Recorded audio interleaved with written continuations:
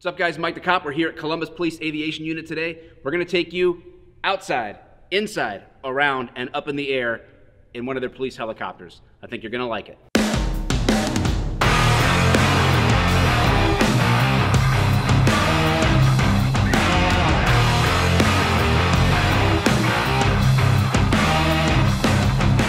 I'll start with the history of the Columbus Police Department's aviation unit. It started back in the 1970s with helicopters that were piston driven, slow, but they were so effective at being a force multiplier is what they call it. The helicopter could do the job of about 20 officers with any type of search you can imagine. So they saw the benefit of it and they continued with the program. So back in the 1970s all the way until today, we end up with a MD-530F model helicopter. This helicopter is fast, agile, can turn corners like it's on rails. In the helicopter world, it's considered fast. It'll go about 130 knots. Obviously, if you're going to Florida, you want to take a commercial airliner. But if you're flying around a city in an urban environment, we can get from one side of Columbus to the other in approximately 5 to 6 minutes, from one edge to the other. Most runs that we respond to, we're overhead in approximately 1 minute. We can get there before the cruisers get there and let them know if things are really bad, there is a riot, or if a lot of times the bad guys are still there on burglaries and stuff like that. It's a turbine helicopter. It uses Jet A fuel, very reliable machine, and it has a Allison Rolls-Royce C30 engine in it, 425 horsepower on takeoff, 350 continuous horsepower is produced. We have a lot of equipment on board that normal cruisers do not have. Right up front is a 30 million candle powered spotlight made by Spectra Labs. We call it the Night Sun. You can focus the beam in tightly or spread it out as wide as a football field depending on your altitude. At night we use that a lot of times to obviously find the bad guys or to help officers search an area if they're looking for any type of shell casings or weapons or anything else. It does get hot. It'll set your pants on fire if you stand in front of it. So if you want me to turn it on, I can do that. I need to go home. I don't want to go home naked. Right. And behind that is a FLIR camera. FLIR stands for forward-looking infrared camera. It's a color camera and infrared camera, so we can video chases or scenes and document exactly what's going on in the daytime or nighttime. Obviously, everybody's seen on TV FLIR chases where whatever is hot, the item actually glows bright white. It's the same thing that you've seen on TV before.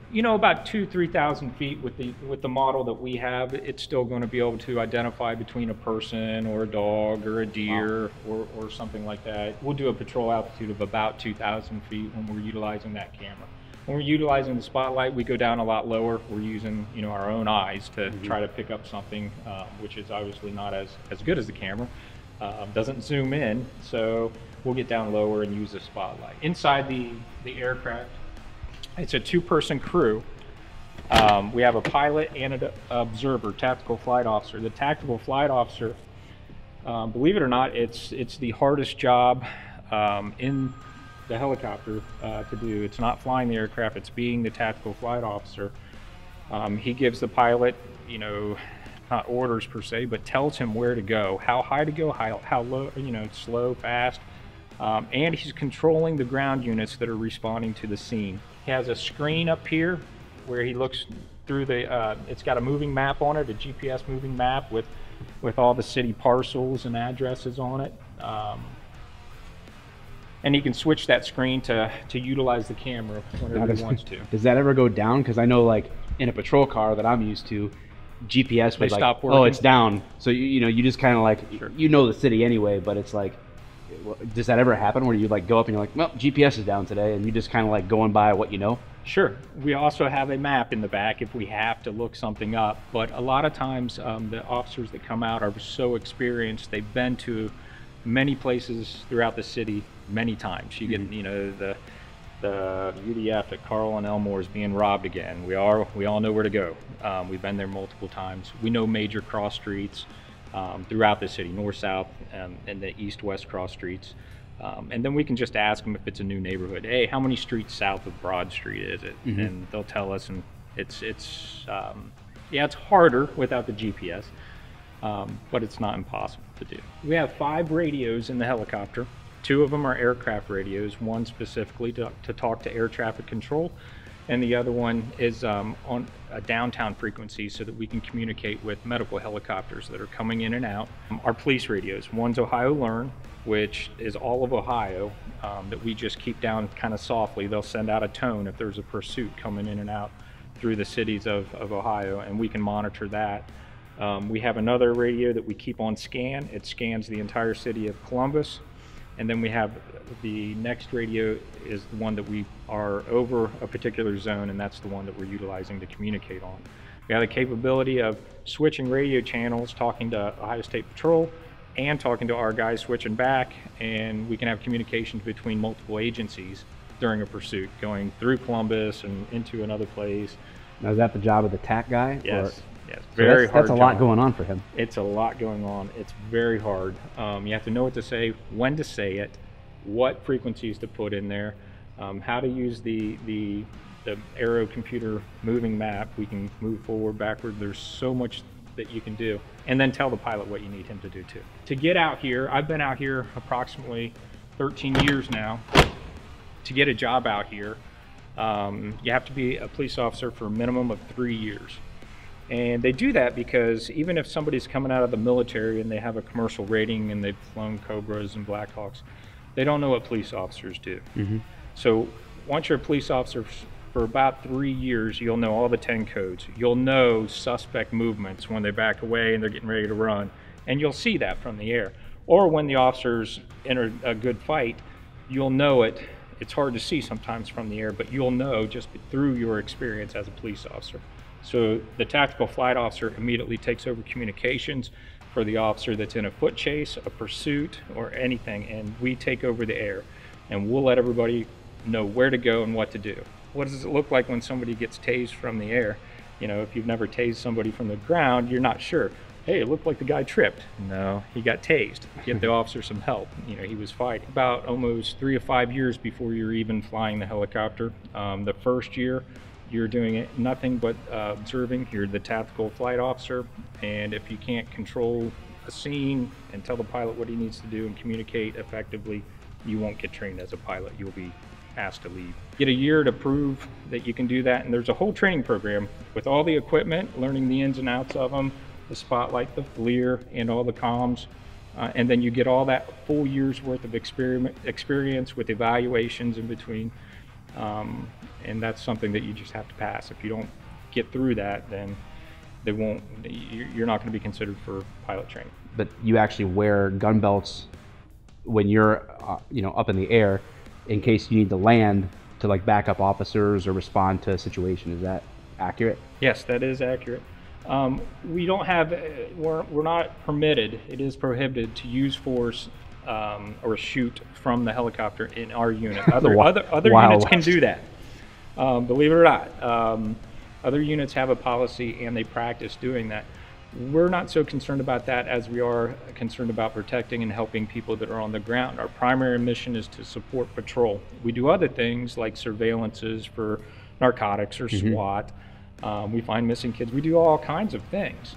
But our primary purpose for being here is to support patrol units and keep them safe. If a patrol unit is in the middle of a parking lot and they're fighting with a suspect, and it's a one-on-one fair fight, well, we're not going to let it be a fair fight. We're going to make sure we win.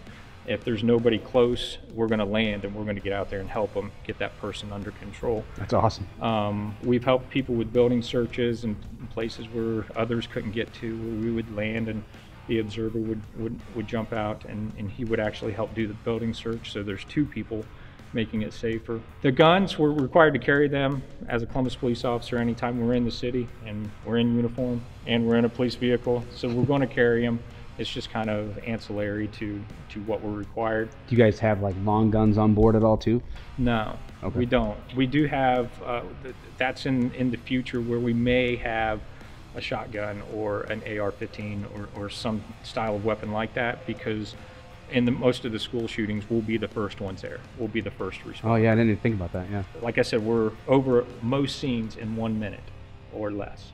So the chances of something like that happening in Columbus, it can happen anywhere, we'll be there in 1 minute. The size of the flame is a little bit bigger than my fist, and it's right there in this can part. It's not a very big flame, but the compressed air comes down through here and then shoots all that hot air up through there, turns the turbine, which you can see is up above.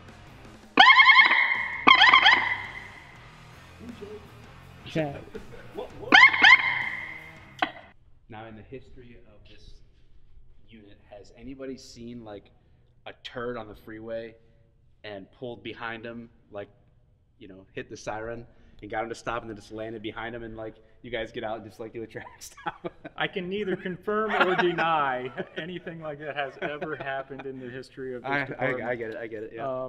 But we have, you know, people racing on the freeway, stuff like that.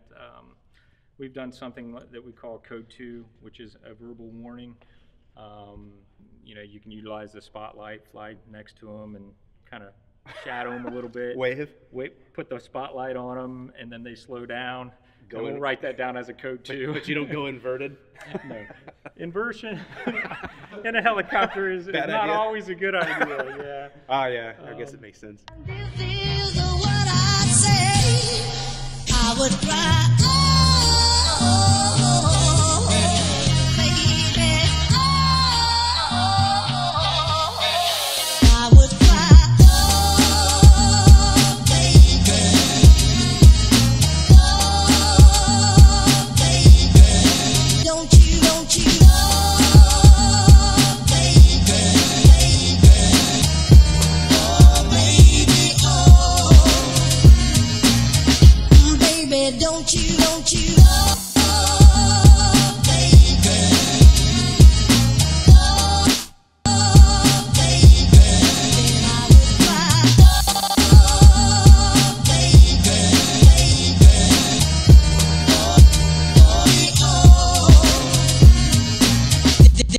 Then I would cry.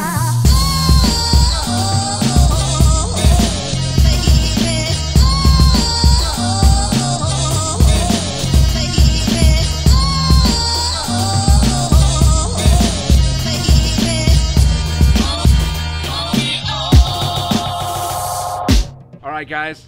I just finished up a helicopter tour, thanks in part to my boy AJ here, and Bill, who's not in this video at all. But thanks, Bill.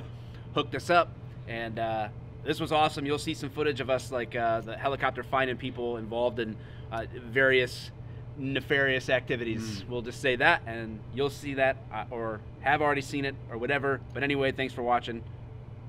He loves you. Do it now. I love you.